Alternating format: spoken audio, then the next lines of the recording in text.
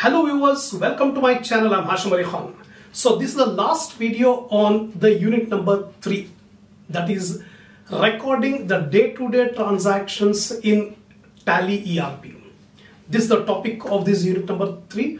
Already 5 videos I have completed. This is the 6th and the last video on this topic. Last video I have explained you about the payment voucher and the differences between credit note voucher and debit note voucher. So if you have not watched the earlier videos, I suggest you to go to the playlist of my channel. Select the subject Computerized Accounting, watch the earlier videos. Definitely you will get a lot of command by watching these videos. So before starting this video, take a screenshot of the points which I have written on the board. Then I'll explain all the points in detail.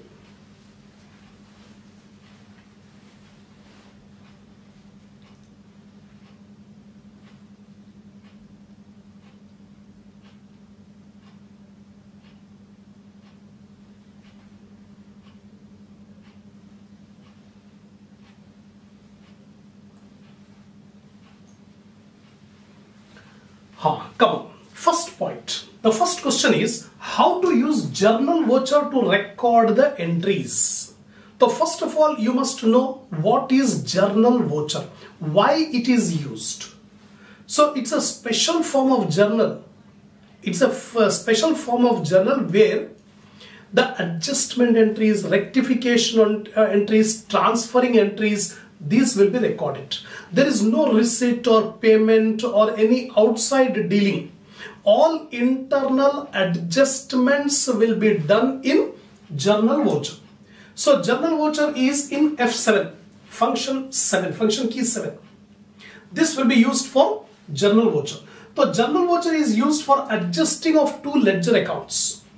The adjustment between two ledger accounts will be done through journal voucher. Here there is no involvement of any outside parties like debtors or creditors or branches, etc.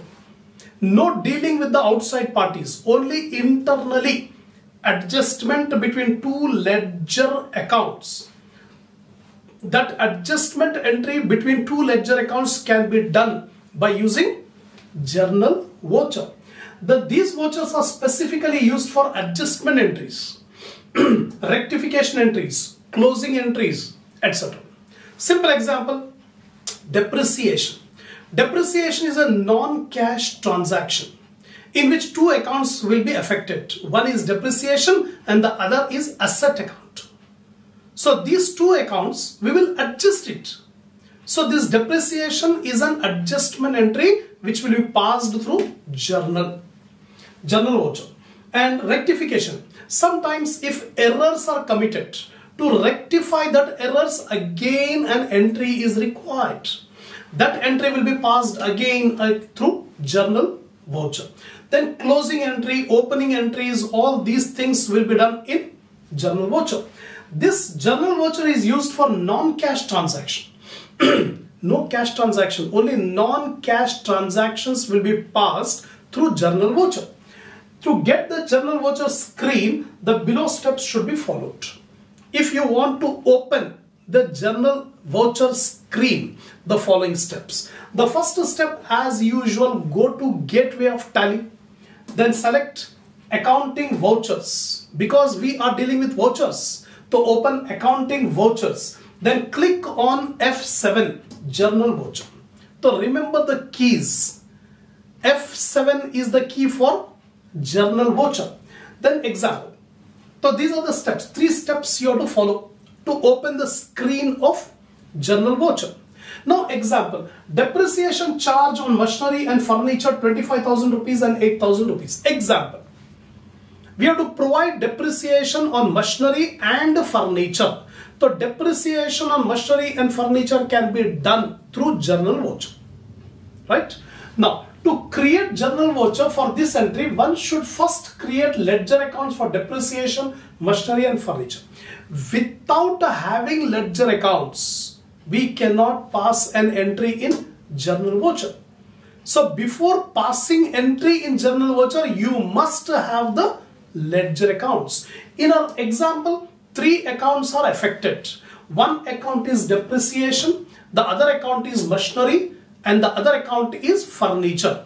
So before passing the entry for adjustment of depreciation, we must open 3 accounts. So the 3 accounts, depreciation, machinery and furniture. Once these 3 accounts are created, the journal voucher can be created. So after creating the ledger account, then only we can make the journal voucher. That's it. So in examination, short questions will be asked like this. How to use the journal voucher? So simply these are the points you have to write. Now, how to use Contra Voucher to record the transaction? First of all, you must know Contra. Contra means a transaction which affects both the sides of the account. Sometimes we use multiple accounts in one ledger itself, like cash and bank. So cash account and bank account normally will not be kept separately. Only in one account we open cash column, we open bank column. In that case, if a transaction occurs between cash and bank, that entry will be called contra entry. The entry which affects on both the sides of one ledger account, debit side as well as credit side. So here in ERP, Tally ERP, we have the function called Contra Voucher.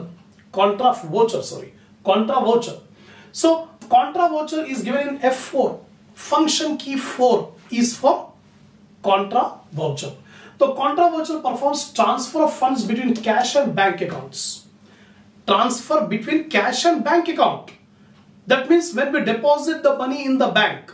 Similarly, when we withdraw the money from the bank for office use. These are called contra entries. The following contra vouchers can be done. Deposit of cash into bank. First example, when contra voucher is required. The contra voucher is required when cash is deposited in bank. Similarly, withdrawn of cash from bank. When we withdraw the money from the bank, again we use the voucher, contra voucher. Third, transfer of funds from one bank to another bank. Suppose a business may have different banks. So if there is a transfer of funds from one bank to another bank, again we can make use contra. Last one, transfer of cash to petty cash. Suppose if a business maintains petty cash, so any transfer from cash to petty cash, we may use contra. So these are the 4 examples where we use the voucher, contra voucher. To get contra voucher creation screen, the below steps should be followed. 3 steps. As usual, first step, go to the gateway of Tally. Second, select accounting vouchers. And third, click on F4 for contra voucher. So example, here I have given the example for contra.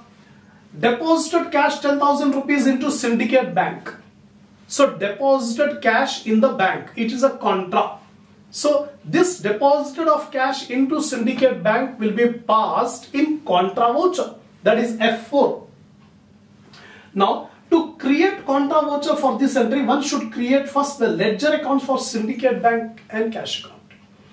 Without opening the ledger account, we cannot pass the voucher. We cannot enter into the voucher.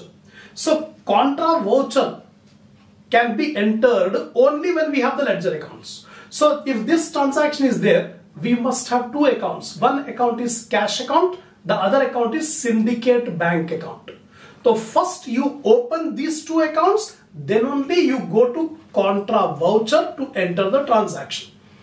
Now to create contra voucher for this, one should create ledger account for syndicate bank and cash. So how to create the ledger account? Already in so many problems we have seen how to open a ledger account.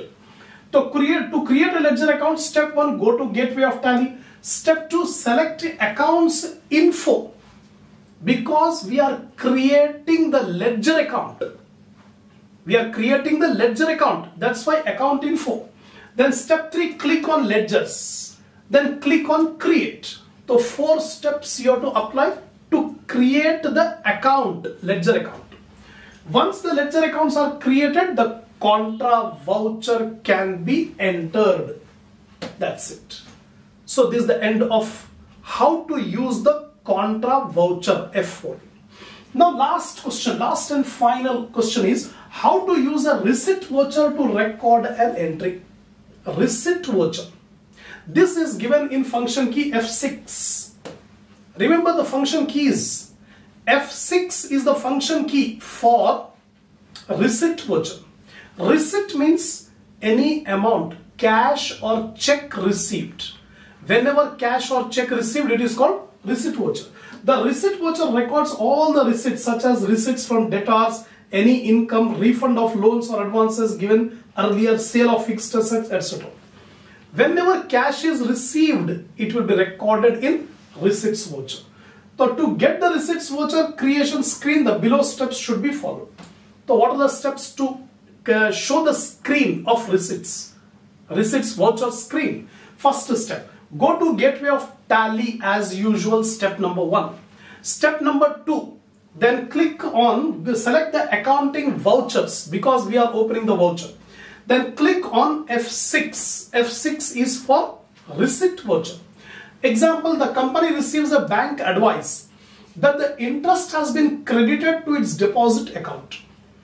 The company has received an advice from the bank that the banker has credited interest in his deposit account. So this interest is an income. This interest is an income. The interest account will be credited and bank account will be debited. So entry for interest received is bank account debit, interest account credit. So this is the receipt entry. So we have to pass. To create receipt voucher for this transaction, one should create the ledger account of interest and bank. Just now I told you, whenever you want to pass any entry in the voucher, before passing entry in the voucher, you must have the ledger accounts. So here also interest account and bank account must be created before passing the voucher. Once these accounts are created, one can create the receipt voucher. That's it. So this is the end of unit number 3, recording day-to-day transactions in ERP. So I have explained all the possible questions which may be asked in examination. So next video, we will start the next unit, that is unit number 4. So if you are satisfied, give a like to the video, share my channel in your group, in your friend circle, so that more students can watch the video and enhance the knowledge. Give your comments. I am waiting for your comments, and specify from where you are, from which university, so that I can be able to get the data accordingly. I can prepare the videos for your benefit. And please do visit my second channel. The link I have given in the description. That is Khan's Accounting Institute. Subscribe that channel also. Inshallah, we'll continue the next unit in the next video.